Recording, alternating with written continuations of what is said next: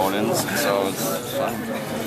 Ryan, a huge win for you guys. It wasn't going real well in the second. You had to make some saves to hold them in there, but then they got those 2 big goals at the end of the period, and those are the types of goals you have to get. They were dirty goals. Yeah, you have to battle sometimes and wait for those timely goals, and Paul chasing his own rebound, and then a real dirty one there to follow it up.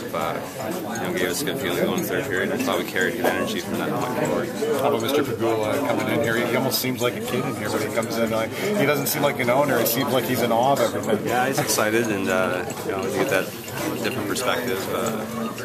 You get to see it from a different side of things. Talk to the players, get some reaction, and be around it. It's definitely a good energy having him around, and it's nice to see him happy with the effort. And we certainly want to do it for ourselves, but in the back of your mind, it is right there that that Terry came in and did a great thing by the team and being excited and really supporting us, and we want to get started off on the right foot.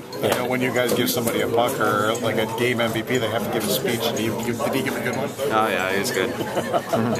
He kept it together this time. There were so many reasons to win this game. I mean, like you said, his first game and not being able to win at home, to be able to do it's gotta be nice.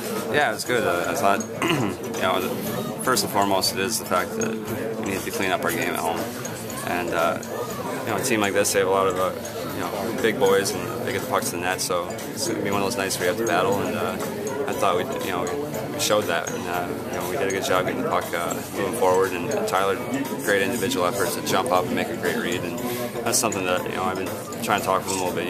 You make a read, you commit to it, you go, and we'll get your back, and that was just a great play, and it kind of got things started, settled everybody down, and settle into the battle. Really, it's 0-0, you got things going, you get a little bit antsy, but with a 1-0 lead, battle.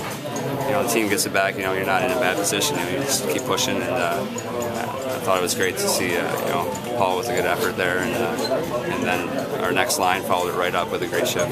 I'm not used to seeing 80 shots in an NHL game. Is that kind of surprising to you too? Yeah, a little bit, but I think both teams managed it pretty well. We got loose a little bit.